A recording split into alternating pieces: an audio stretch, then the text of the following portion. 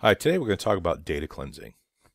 Data cleansing has got to be one of the most important parts of any kind of data analytics project. A lot of times people focus on collecting data, and after they've collected it, or maybe downloaded it from another source, then they typically go right forward to analyze the data. However, it's important to take a look at the data to know if there's any variables that have missing values or any kind of other errors that might be within that data. So missing data happens quite a bit.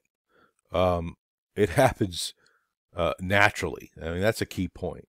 The reason why it happens naturally is because we have people that collect data and they might put the information in incorrectly.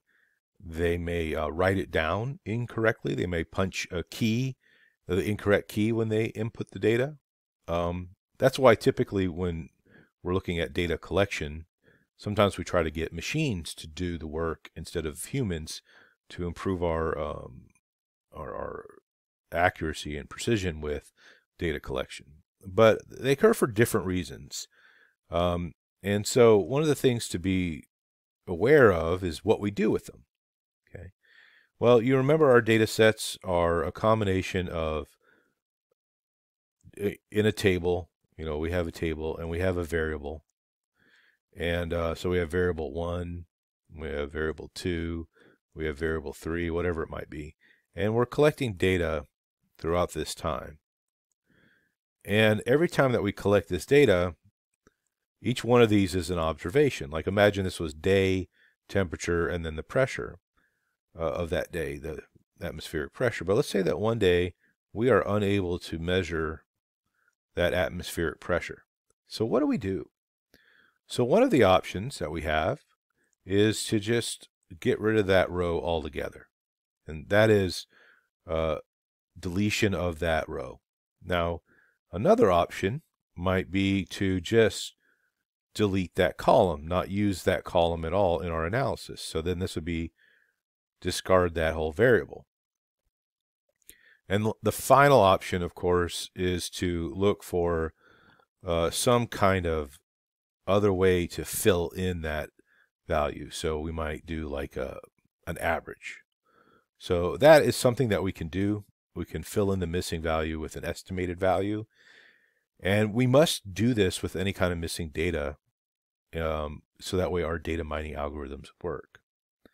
Now there's various reasons why there's missing values, and it ranges in so many different ways. But what we're dealing with is that it could be completely at random, simply at random, or not random at all. And it really depends on really the system that's used to collect the data, and whether there's dependency on other values.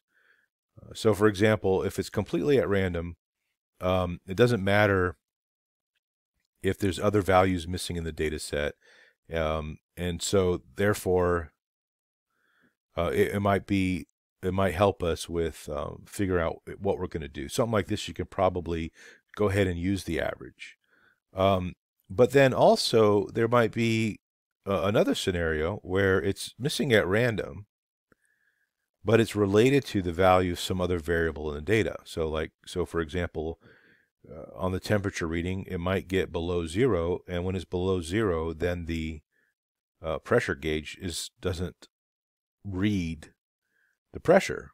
Well, it's still at random because we don't know when the temperature is going to go below 0, but we do know that when it does, that's when the pressure reading is missing, and then not at random at all.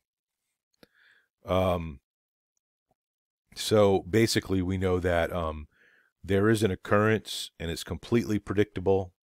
And kind of going back to the 0 degree example from before, let's say that before, sometimes it would occur when it's below 0.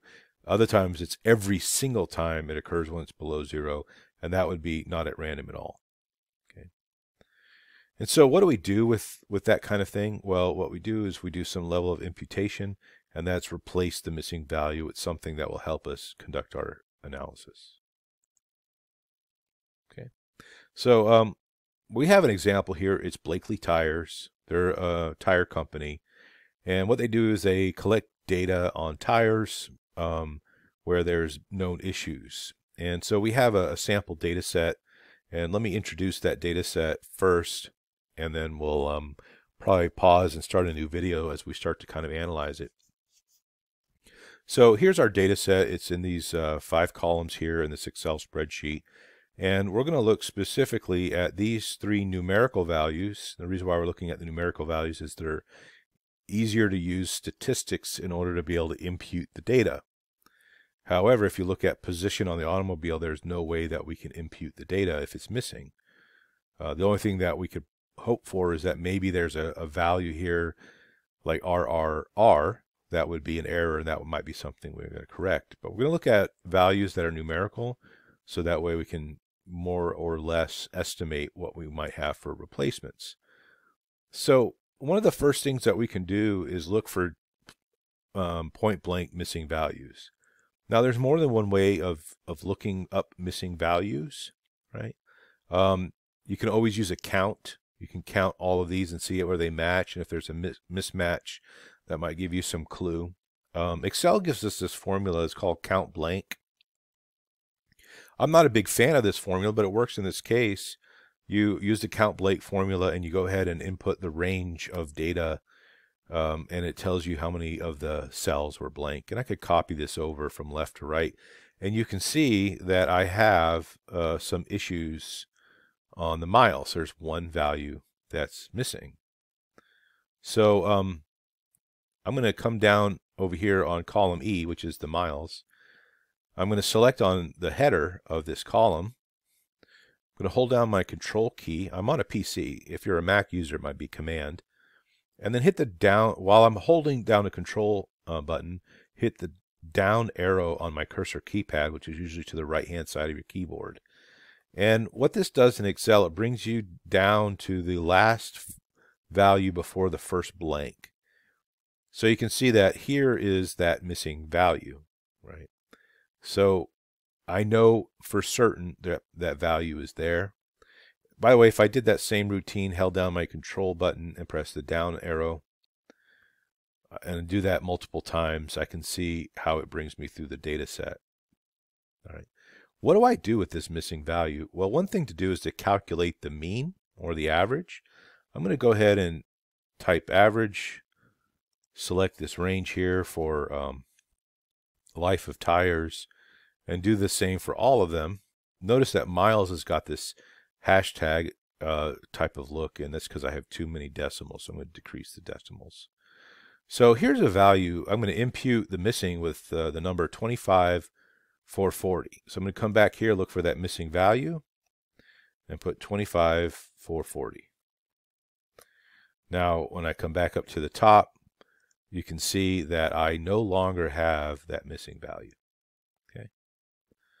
So we're going to look at some other things like for outliers and whatnot. And so let's go back to this discussion here. So the PowerPoint that's available to you in As You Learn has a small technique. It looks at, of course, this missing value that we just highlighted right here. And then they identify that where that missing value is. They actually do this by conducting a sort. Obviously, I gave you a different technique in order to be able to find that missing value. Right? And then we went ahead and put the average in. So the next thing we're going to look for is identifying the erroneous outliers and other types of erroneous values. So we're going to pick up right here on the next video. So just stay tuned.